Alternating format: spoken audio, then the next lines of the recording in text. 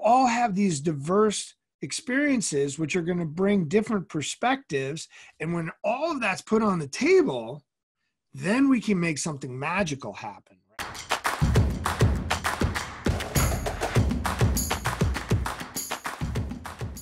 Hey, welcome back. Thank you for tuning in for another episode of Experts Unleashed. Joel Irway here. I am super excited with today's episode. I have a very special guest who is very well accomplished, has written a couple of best-selling books. Our guest today is Alden Mills. Now, Alden is a 3-time Navy SEAL platoon commander and was the CEO of Perfect Fitness, one of the fastest growing companies in America. He's the author of Unstoppable Teams, the 4 Essential Actions of High Performance Leadership, and Be Unstoppable, the 8 Essential Actions to Succeed at Anything. A longtime entrepreneur with more than 40 patents and more than 25 years of experience working with high-performing teams. He lives in the San Francisco Bay Area. Alden, welcome to the show, my man. Hey, it's an honor to be here. I love what you're doing here. So really, it's a treat to be on the show with you, Joel. Thanks for having me. Of course, man, of course. Now, we chatted briefly before we hopped on the call a little bit about, kind of the background of what you've got going on now. But I would love for you to I want to dive into this interview because you're very, very successful, very well accomplished. And the whole goal of Experts Unleashed is to share with our audience the journey of how you became a successful entrepreneur, how you became who you are today. Can you give us a little bit more background of where you came from? And let's start there. Absolutely. So the first piece of this puzzle is, I grew up in a small manufacturing family in central Massachusetts. I had watched my great-grandfather. I didn't see him start it, but I watched him at the end of his life running this business that he started out of his garage in 1926. It wasn't a fancy business. It was polishing pads and things. And so I was always interested in widget development. Fast forward, one of my first platoons, I am sent to be on a submarine for what turned out to be 50 days. And I'm trying to think of ways to keep my mind active while I'm on the submarine because we weren't doing lots of missions. We have a lot of downtime. And I challenged myself and you know what? I actually have this here. I was not prepared to have this, but I challenged myself with a sketchbook. And I literally were like, okay, I am going to invent a new idea every single day while I'm on the sub. It was just something to challenge myself with, right? And let me show you an idea. So I had all kinds of wacky ideas. Here's one. This was the buoy mate, right? It was a way to just deal with a dive buoy that we'd have to do during training mission. I came up with a baby stroller thing. But the point was I was just doodling things, but to keep my mind active and kind of get myself in the philosophy of creating new stuff. It didn't matter what it was. Fast forward 7 more years, I'd gone to business school and I came out of business school and I thought, okay, I'm going to go strike it rich in technology and move to San Francisco. And I learned really quickly that I just wasn't in the software and I really was having a hard time. And I was about to leave because I had gone for the wrong thing. I had thought about going after the money instead of what I was really passionate about. And right as I'm about to go back into the military, my wife's like, you'd always talked about starting this business. Why don't you take a little more time and think about it? So what I ended up deciding on was I'm going to go into a business that's going to be a part of my life, regardless if I worked in it or not. Now, the little bit of the backstory there was I was an asthmatic kid and fitness had been a really important part of my life to help me get asthma under control. And I was like, I bet there are other people out there that have this same philosophy. If you take control of your body, you can take control of your life. And that became the mantra of the business that everyone knows as Perfect Pushup and Perfect Pull-Up and Perfect Ab Carver. But 3 things occurred there, right? I had seen somebody in the family be able to chart their own destiny. 2, I was interested in widgets and I had developed a little bit of a muscle memory for creating new things. And 3, I was really passionate about the industry of fitness. And when those 3 finally collided, and I find, my swim buddy, my wife, was supportive enough, I went for it. And by the way, everyone hears about the success of Perfect Fitness, but it was the overnight success that took 10 years, right? It wasn't like, oh, he's just smarter than everybody else. And we had good timing, and that's always a piece of it as well. So that's the journey in the nutshell. Let me ask you a question. We haven't had anybody on this show that has been in the widget space, right? And you said earlier that you were attracted to widgets. Yeah. Why? Like, is there something like, why widgets? Like, what drew you to widgets? Me, it was a tangible thing, right? Here's one of my favorite. This is the Perfect Pushup Mobile, which has since been discontinued, but the handles come apart, right? And they click in on the side, and it's this cool little, it was almost like a steampunk kind of design, right? And I love the idea of actually seeing something go from back of the napkin to a tangible thing I'm holding in my hand. So that was then, right? And from there, I was like, okay, I've done lots of different widgets. I mean, we've sold over 10 million units of these different ideas.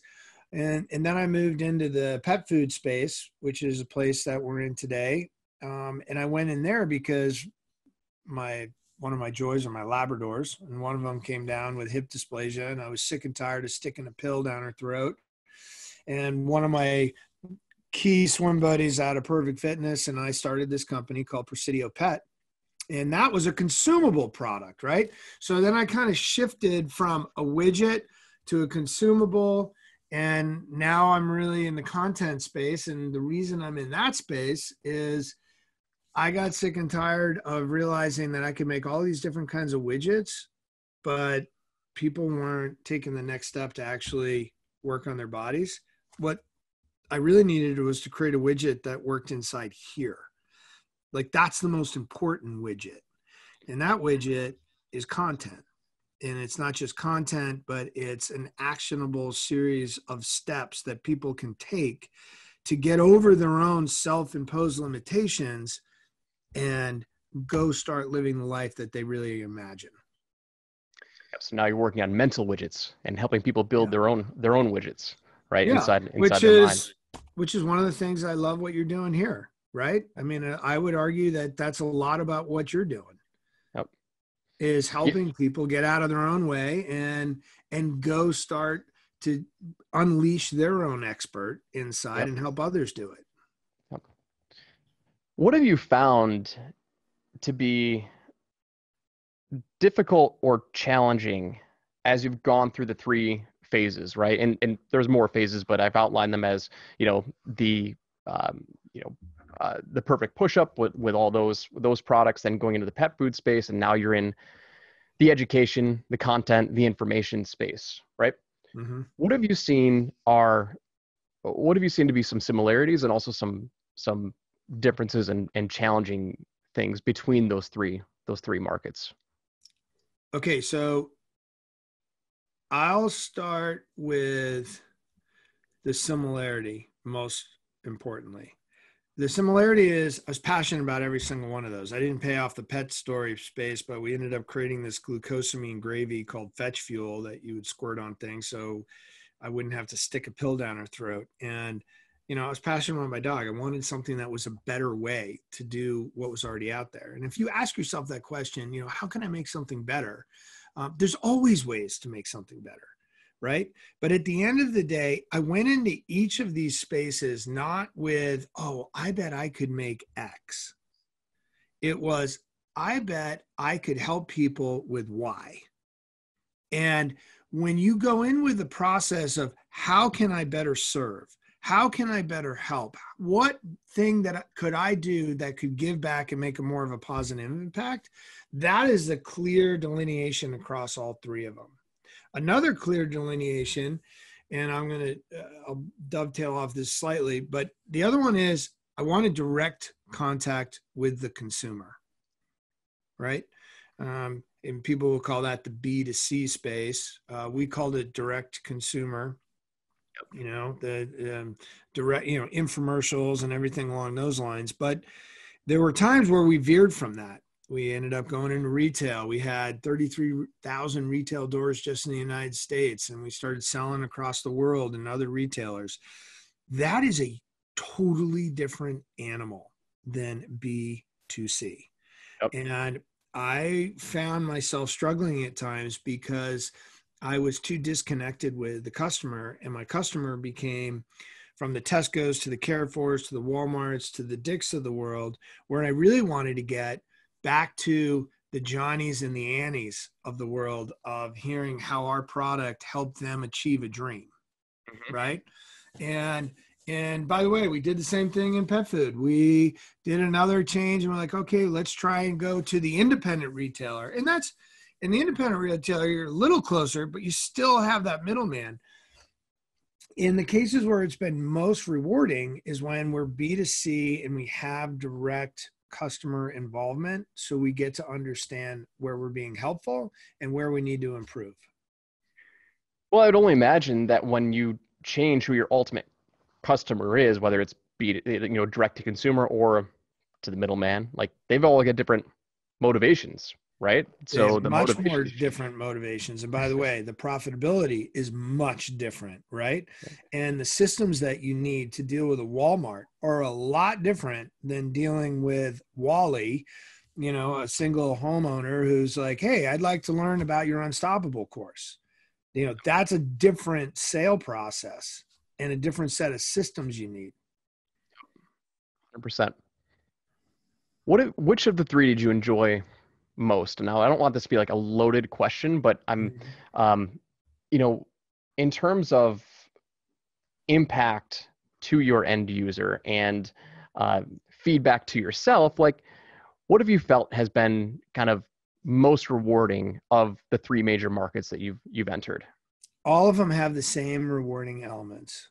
One for me is the creation, building something from nothing, right? Dealing with a blank piece of paper and then saying, hey, what if we can do this? And how would that work?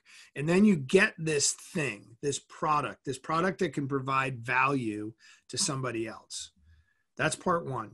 Part two, which is the only thing that outweighs the creation, is when somebody comes to you and says, this really helped me. Thank you.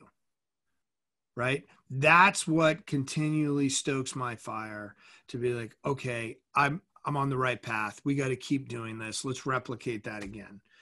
I really think this may sound a little too spiritual for folks, but at the end of the day, we got this one life, right? And at the end of it, we're going to be sitting there going, all right, well, what did we do with it? Right? Did we just take?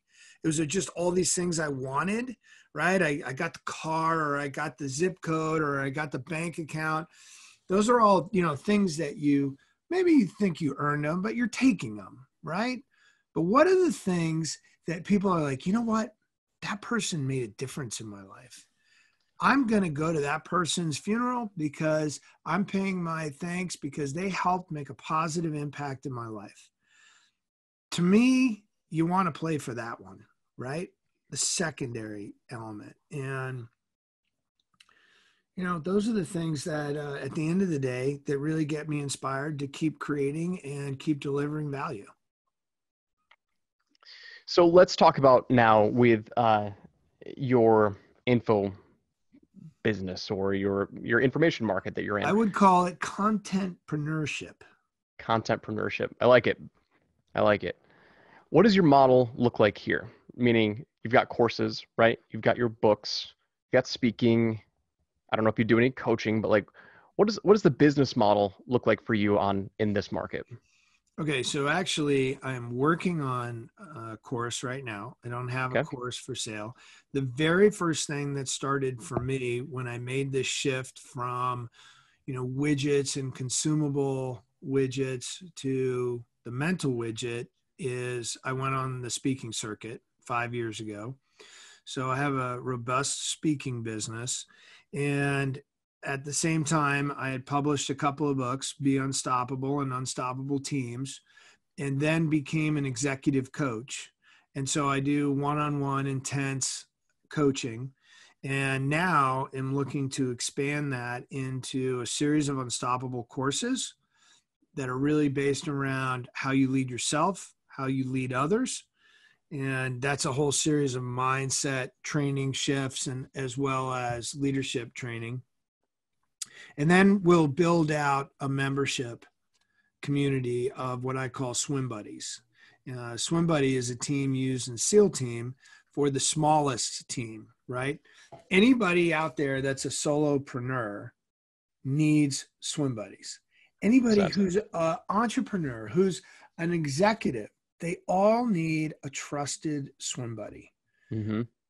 And that's one of the things I get a lot of joy out of is helping others rise up when they're thinking, oh, I can't do it, right? They're stuck in their own fog, and then you come in and help them part it and be like, okay, you got this, right? Whisper in their ear, get up, get after it. You can do it. You know, I think this will be a great segue to kind of talk about your Navy SEAL career, your Navy SEAL history. I didn't want to lead with it because I didn't want to sound too gimmicky, because you've got a great story. But I'm curious. It seems to me that as of late, there are lots of former Navy SEALs that are coming out with information, businesses, speaking, etc., more so than I've noticed with any other branch of the military. David Goggins, Jocko, there's Robert O'Neill. Excuse me. He was leaving my mind. For whatever reason, I couldn't bring up his name. But Robert O'Neill. What do you think it is about Navy SEALs that kind of separates you from the rest of the pack? Because and maybe it's just me not being aware of other military branches that have been successful entrepreneurs. Do you think there's something with Navy SEALs specifically versus other branches of the military? Well, if you're asking that, I think like, hey, are Navy SEALs, better than some other branch? There are so many phenomenal components to our military, from Green Berets and what they do, to Marine Force Recon, to Delta Force, to TF-160 and our helicopter pilots, to the Air Force, Special Air Force squadrons. I mean, no, what is going on is, the SEALs have gotten a lot of the limelight recently. And a lot of that limelight's gotten a lot of intrigue. And there's lots of people that have a lot of great stories. All those names you've mentioned all have great stories. I do not like to lead with the Navy SEAL. However, the moment they hear you're a Navy SEAL, they're like, oh, I want to hear the Navy SEAL stories. I don't view myself as any kind of hero. I had 3 great platoons. I felt very blessed to have it when I did. And I also don't like talking about the component of war with a lot of it. Yes, there's lots of metaphors on these kinds of things, but I find it more powerful to discuss the specific elements they do in training and how you can bridge what they're teaching us in SEAL training to use to you as an entrepreneur or as an intrapreneur, right? I really look at the customer base that I talk to in 2 areas, intra and intrapreneur. At the end of the day, you want to be free thinking, no matter what bureaucracy or organization, profit, nonprofit you're in. And the one great thing about SEAL team is that you've got these 3 different environments that you're trained in, sea, air, and land, which is what SEAL stands for. Yes, they're very known for having some extremely hard training, and they happen to be getting a lot of press on this right now. For the long time, we've been viewed as kind of an intrapreneur of the Navy. So there's some really transferable things between SEAL team and what's going on in the business world. However, please let all the audience members know, whatever military person you have on the show, whatever their branch is, they're not civilians, right? SEALs and civilians, those are two different animals. I mean, we have a different legal system to deal with. That being said, the mindset to get through some of the hardships that are sometimes created just for training, like the hardship of Hell Week, is very analogous with the hardship of launching a business, except Hell Week's just a week, right? You can have a hell year in business. Some of the hardest things I've ever been through have been starting and growing a business, in particular growing a business when you have people that are relying on you to make the right decisions so their family is supported. So. Yeah. And to be clear, where my question was coming from was definitely no sign of disrespect to any other sort of military. It was more along the lines of, it seemed that I had seen more people in the business space come out as from the Navy SEAL. And so I was trying to find that correlation of, was there any sort of transferable skills, which is what you had said, which is really the words that I was looking for, with Navy SEALs versus maybe other branches of the military. And I think that you had answered that. So just wanted to be clear on that question. But and I want to be clear in the response. Like, are SEALs a little more entrepreneurial on average? I would say they probably are. Yep. That doesn't make us a better soldier than somebody else, right? There's a whole bunch of other things that I'm not here saying, oh yeah, we kick Delta Force's ass every day and 3 times on Sunday. Like, no, that's not at all. They're all brothers and they're all sisters, and feel very blessed to have everybody on that front line today. 100%. Absolutely. And if you're listening right now, that was, I'm glad we were able to kind of clear that up, because I didn't want it to come off misconstrued. So no, I think it's a fair question. Yep. Because there are a lot of us out there today, right? There are. So with the of all the things you've been involved in, military, 3 different lines of businesses, where would you pick the I'll classify them as 4, like the 3 markets of business that you've been in plus the military, right? Mm-hmm. Where do you feel like you've learned the most important lessons to help you succeed with where you are as a leader today? Like, where would you say the biggest lessons were learned? I'm sure you've learned tons of lessons from all of them. I'm just wondering if there's like 1 or 2 that have really stuck out that are staples of what you're keeping me focused with those parameters, right? SEAL and the 3 businesses. Unless there's another area that you want to pull out, those are just the 4 that we've talked about on the podcast. But if there is another experience that you've heard, I definitely want to include that 100%. So I would add 2 experiences on top of my answer of SEAL team. Okay. Was, you're giving me just those SEAL team. Because those directly transfer to the mindset of always looking to find a way to get something done. And then the 2 before that would be my mom, and would be the sport of rowing. And the short story on my mom was that she was there in that doctor's office the day I was told I had asthma and I needed to lead a less active lifestyle and learn the game of chess. And I will never forget her dropping to a knee, taking her long fingernails, digging them into my forearm like a velociraptor claw, right? And saying, no one defines what you can or can't do. It's up to you. You have to decide what you can or can't do. Of course, I didn't get it that day, right? But I was one of the lucky ones where my parents both kept saying that again. And so what if you scored on your own basketball team? Go try another sport, right? So what if you scored on your own team? And I did that against myself in lacrosse and soccer. I mean, that was terrible, all these ball sports. But then I found the sport of rowing a couple of years later. And then rowing, and we're talking about 8 people in a really skinny boat going backwards and getting these blades in the water at the same time.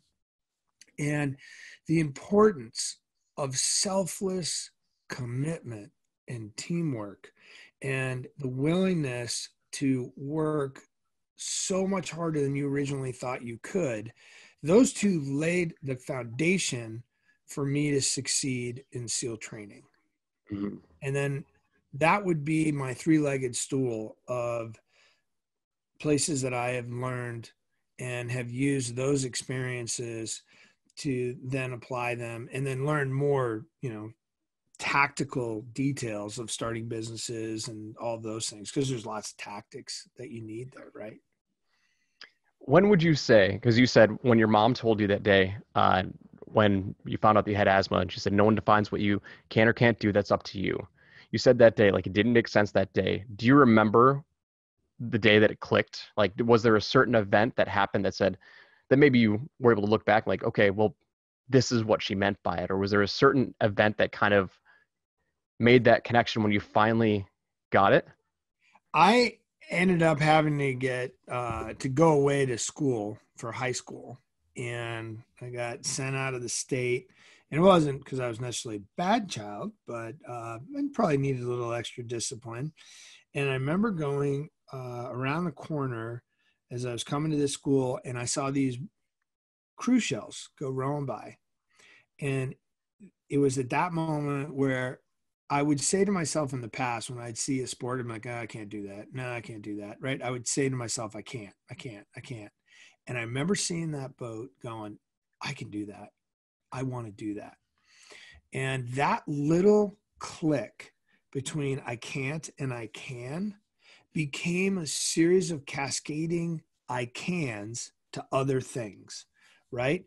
I can row. I can make that second boat. I can make that first boat. I can get recruited to the Naval Academy. I can row at the Naval Academy. I can try out for the Olympic team. I can try out for SEAL team. I can start a business, right? It was one little thing snowballed to another and another in a positive way.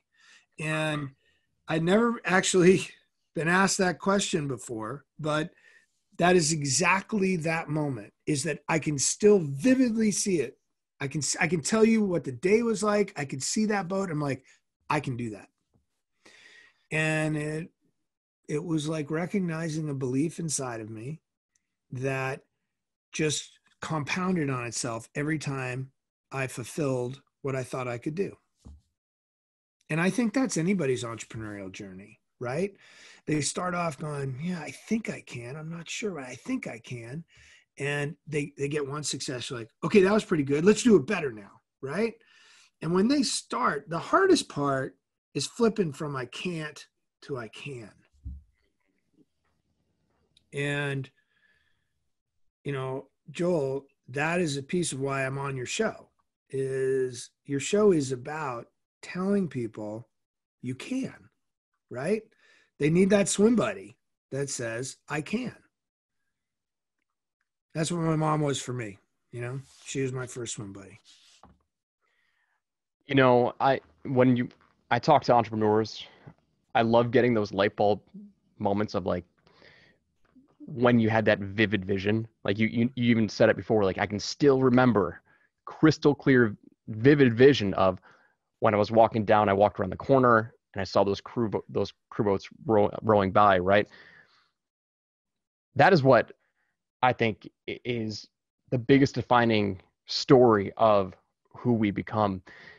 Now, like the main question that I've got, like leading up to that, like the next logical question that I have is, I know you're big in teamwork and leading teams and developing teams.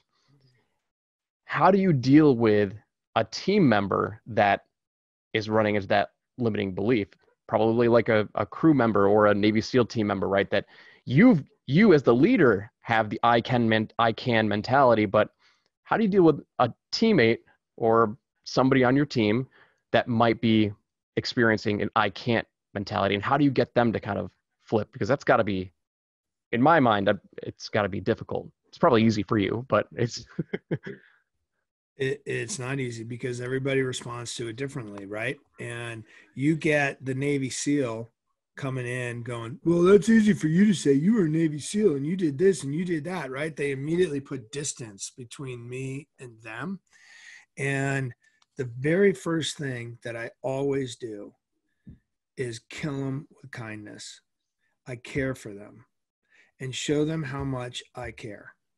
And the more you show about how you care for them, and I'm not talking about giving them flowers and coddling them. I'm talking about caring about them as a person and their fear that they care about, right? You see, once people start to really feel cared for, that they know you have their back, they're going to start to surrender some of their fears about their limitations of they can't, but they're scared. They're Mm. scared. And it takes a long time in some cases for somebody to unpack some of these limitations, surrender that, and say, okay, I trust Alden enough because I know how much he cares that I'm going to take this step, which feels like a step off the ramp of a C-130, right? They're jumping off the ramp. They got this parachute that they packed, but they don't even know if they packed it right, and they're worried. And I mean, it's that kind of fear. And the more empathetic you can be as a leader to be like, hey, you know, the virtual, I'm putting my arm around you going, I know this fear. I've been there. Let me tell you this story. That's the kind of care I'm referring to, right? And get them to understand that it's normal. It's nothing to be embarrassed about.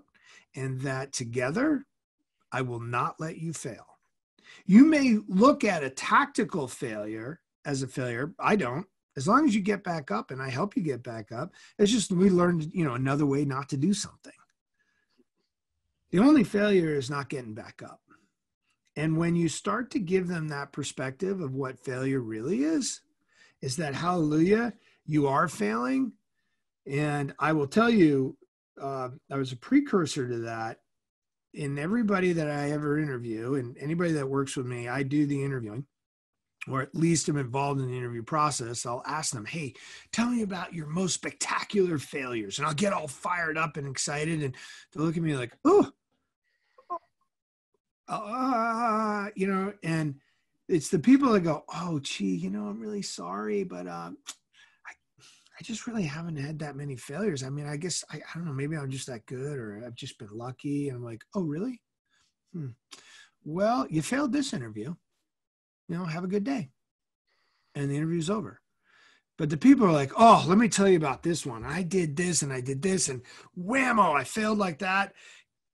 I start to already set the tone before they've ever even come on to my team that, oh yeah, I've done a lot more failing than I have succeeding.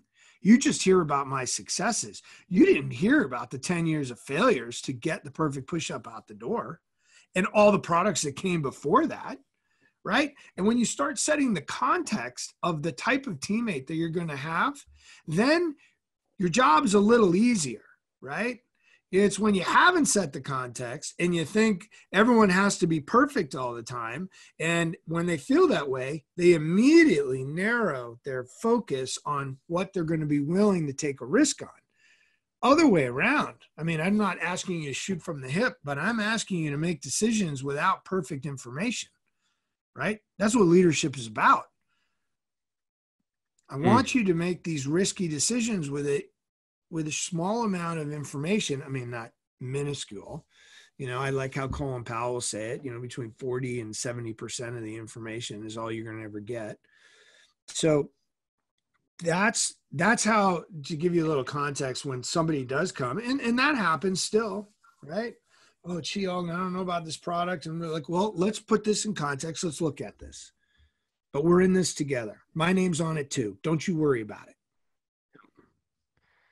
I love what you said there. I wrote it down. You said, once they know you have their back, they will surrender their fears of I can't because they're scared, right? And so that seems like that's like it, right? They're scared, and that's why they go from I can't to I can. That was really powerful. I remember as soon as you said it, I'm like, it's like somebody jumping out of a plane. Then boom, you said, you had the analogy of, the C-130. I can't remember if that was the name of the plane. Yeah, it but is C-130. Yep. That was my first free fall jump. I often tell that story on stage because I think that's very analogous to anybody who's, thinking that maybe they've watched your show and they're like, oh, you know what? I've always wanted to do this, but I don't know if I can do it. And, and they're getting to the edge, but they haven't finally got there. And they get to the edge and they're like, oh, and then the instructor comes up, grabs their hand and says, okay, let's jump together.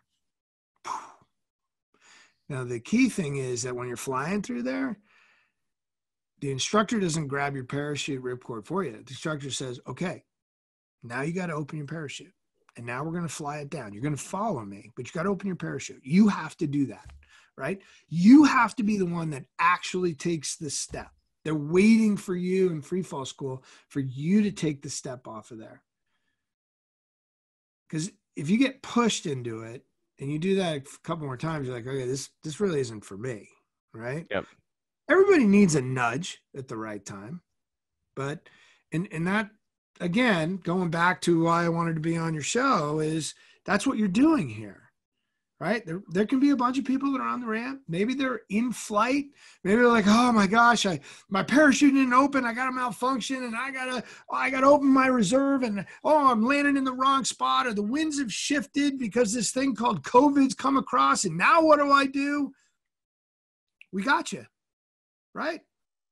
I'm a swim buddy for you. We can do this. We got to shift gears, but it's doable. You just have to get out of the mindset of I can't, and now let's think of ways that I can. It's the ultimate leap for somebody who jumps into entrepreneurship, because so many people are stuck on that ledge because they're thinking of problems that don't yet exist. They're creating problems in their mind that may or may not happen. At least that's what I've experienced with people that are in my tribe. They will come to me and they say, Joel, what about this? Or what about that? It's like, how do you know that's even going to happen? Yes, problems are going to happen, but they're creating problems before they even experience them. So I love that, that shift from going from I can't to I can. You know what I call those problems, Joel? What's that? Those are negative hypotheticals. Yep. And you're exactly correct. We have this negativity bias. We have a tendency to emphasize negative over positive. Neuroscientists will say it takes somewhere between 3 and 5 positives to offset the negative. But then if negativity takes root, what ends up happening next is we have a series of cascading events in our head that then do if-then statements. Well, wait a minute. If this happened, well, then that's going to happen. And when that happens, then this next thing's going to happen. Oh my God, I shouldn't even start this project because that's disaster, right? But they have extrapolated a series of hypotheticals that are so beyond what could actually happen. I mean, okay, maybe a 0.11111, 0%. But that's a key piece of a coach. Is like, hey, stop with the negative hypotheticals. Stay in the moment right now. Focus right now. What can I do right now? And I use this term called focus on the moment, not the mountain. In my off time, I like to climb a mountain every year. And I tell the story about climbing Denali. And Denali is a huge mountain, right? It takes 15 days to get there. And you don't see the summit for a long time. And it sucks, right? You got 120 pounds of gear, 65 pounds in your back, and maybe like 130 pounds, and 65 in the sled, and you're slogging for days. You can't see the mountaintop. Do you think it is helpful to think about the mountain in front of you? No, you totally psych yourself out. You're like, wait a minute, it sucks so bad right now, and I'm only on day 2, and I got to do this at higher altitude and steeper pitches and forget it, I'm out, man. Woo, game over. Right? But that's the same thing with what we deal with in entrepreneurship. Oh, man, I launched my product and nobody bought it. Oh, well, if nobody bought it, then I suck and my products suck and it just can't work. And, this was a bad idea in the first place and people are laughing at me. It's over. What? You only launched it yesterday. Come on. Anyhow, you got me on a rant right now. Rant. It's one every entrepreneur needs to hear, because it happens when you're launching. It happens every part of business that I've been a part of, right? In my young business career, I mean, it's going to happen over and over and again. It's just going to manifest into different forms, different beings. Dude, we went on a little bit of a leadership tangent there, but I loved it. Like, I'm huge into leadership right now, and learning how different styles of leadership and different methodologies, and your leadership, it seems, I don't want to paint a broad brush, but using your own words, you say kill them with kindness, because there's lots of different forms of leadership. Did you, how do I ask this? I want to make sure I ask this question properly. When did you know that you wanted to be a leader of some sort? Was it before Navy SEALs? Was it when you were younger? Like, when did you really get the drive to become a leader, when you knew really what leadership was? Or maybe it was before you even really knew what leadership was. Here's how I look at leadership, and I call it the mirror effect. In leadership, and the most important leadership we can all have, is how we lead ourselves. You see, how we lead ourselves becomes a reflection of how we are going to lead our teams. Teams are nothing more than a reflection of how we lead ourselves, right? Let me give you a super simple example. We lead ourselves to show up 5 minutes to a meeting that we called for, but we let ourselves to be 5 minutes late. What do you think that communicates to the rest of your team? It's okay to be 5 minutes late. He's 5 minutes late. It's not a big deal, right? It's okay to show up a little late for work. It's okay to push a deadline. It's okay to not really go all in because we got other things that are more important. It's okay not to push ourselves, right? Versus somebody who's like, hey, if we're not 5 minutes early, we're late. Like, I value my time with you and I respect your time. I'm going to be there. How do people respond to that? How do people respond to you walking in saying, okay, we've got an unprecedented crisis right here. Let's figure out ways to lead in this and take an opportunity, because we all know that they're equal and opposite forces in the universe, right? I didn't make that up. That's a law of physics. So for every amount of uncertainty, there is an equal amount of opportunity. So let's figure out how to go after it, right? How does that kind of leadership cascade? It happens from you, right? How you lead yourself. Like, I don't like the fact that a lot of people are like, well, I'm not a leader. I would almost swear right there. That's ridiculous. We are all leaders. The question is, how many are following you? Right? You are leading yourself to get out of bed every morning. You're leading yourself to decide to watch this show. How many are following you because they like how you're leading yourself? You with me on this? Super powerful. That's super powerful. How many are following you because they like how you are leading yourself? That's what this is all about here, right? And why do we get so frustrated with some politicians? Why do we get so frustrated with some leaders versus others? You're like, hey, wait a second. We thought you were one thing and now you're a different thing, right? I tell this story about SEAL training early on. And it's with this guy who had his left butt cheek shot off by a rocket-propelled grenade. And he's talking about lots of different things. But one thing he says is, it ain't complicated. It's hard, but it ain't complicated. And what he's talking about is consistency. It's hard to be consistent. It's hard to show up early every time. It's hard to look at a positive outlook instead of a negative outlook. People would always say to me, well, you just had the positive gene. You know, you were just lucky to be positive. I'm like, I wasn't always positive.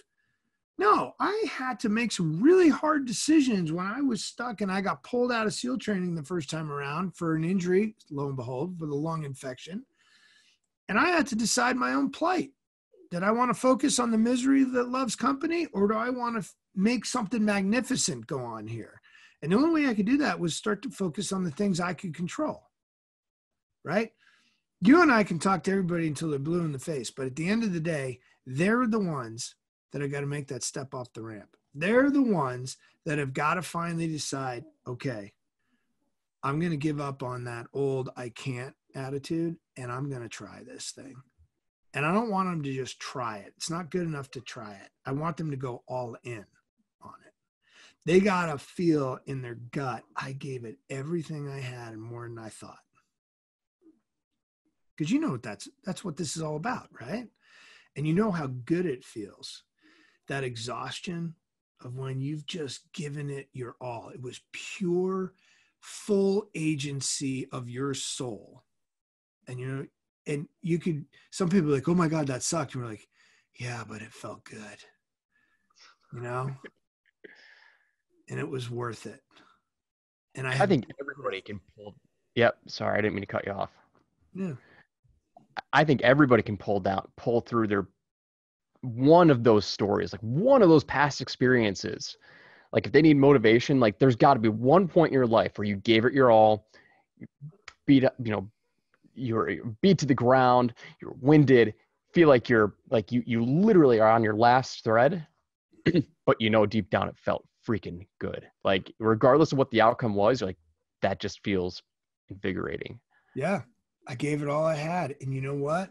The next day you're going to be like, I'm going to do it again. Yep. And when we can help people build that kind of a habit, whew, well, then you're unstoppable.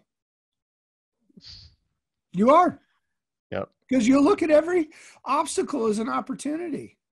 You'll start to realize that it's all right in here, just in here, right? And then when you get a couple more people to get the same mindset of the leading that you're doing of yourself, and you help them do the same kind of leading, now we're going to make a dent in the universe.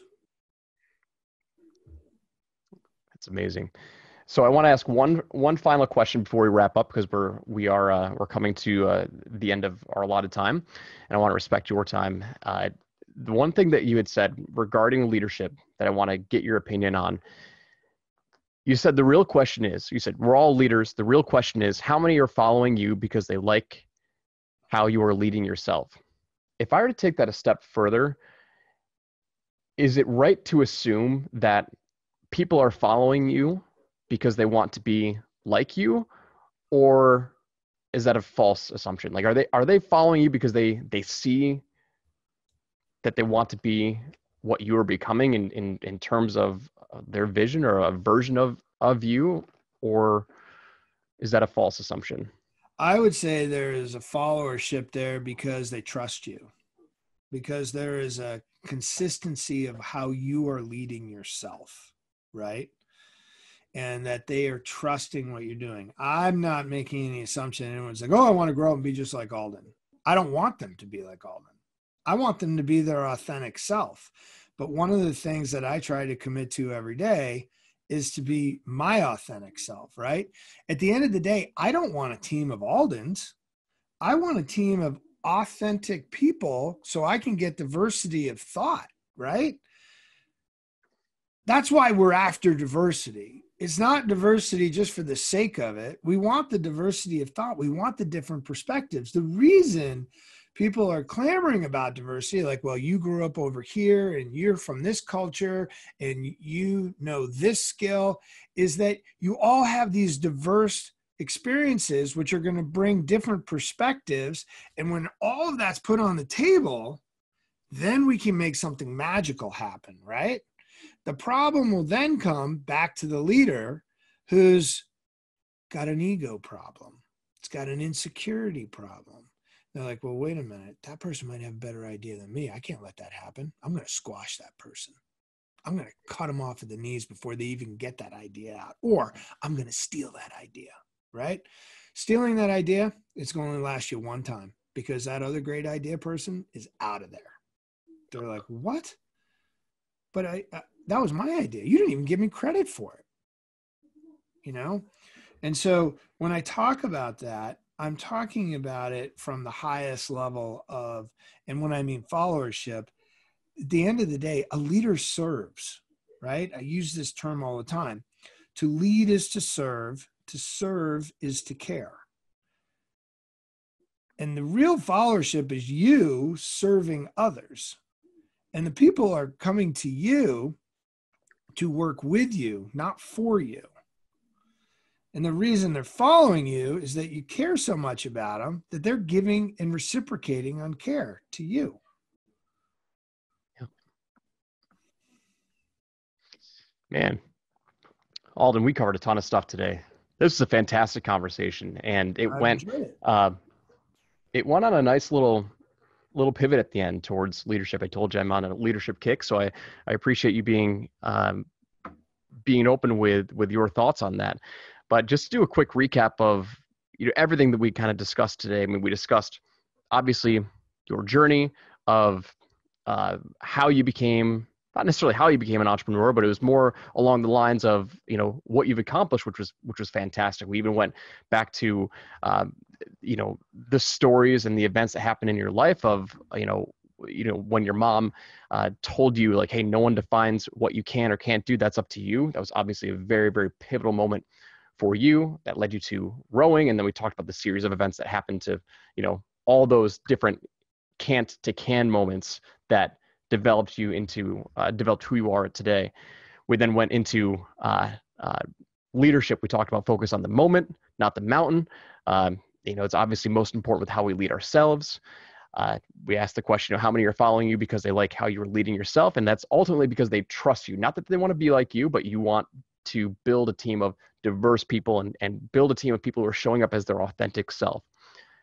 And for me, that's a huge takeaway. As I'm learning this whole art of leadership, I always need to know the reason why, right? Why do I show up as a leader? Why do I show up consistently? And that was a selfish question for myself. Like, is it because people want to be like me? No, that's not the right answer. It's because we want to lead them to be their authentic self. They're looking at you for trust, and they're looking at you to see who you really are. And that gives them the fear release. This is my interpretation, by the way, but that gives them the fear release so they can show up as their authentic self. Those are the big takeaways that I got from this conversation. I love it. I want a copy of it. Excellent. So let's drop some links. Where can people follow you? Where can people check out your stuff, your books? Where can they learn more about you? So I have a website, alden-mills.com, and I am doing a daily swim buddy post right now on Instagram TV at Alden_Mills. So you'll see me do it 6 days a week. I started doing it in the quarantine, and I get really passionate about helping people through this time period as not to survive, but to thrive, right? So they can find me there, alden-mills.com and Alden_Mills at Instagram TV. Excellent. We'll make sure to include those links in the show notes. If you are listening right now and you enjoyed this episode, I please encourage you, go check out Alden's sites, go follow him, go tune into his daily swim buddy. And if you ever get a chance to connect with him, let him know that you heard him here on Experts Unleashed. Alden, thanks again, my man. Fantastic conversation. And I appreciate you sharing your knowledge and your wisdom and your inspiration with my audience. And until next time, we'll see you on the next episode. Take care.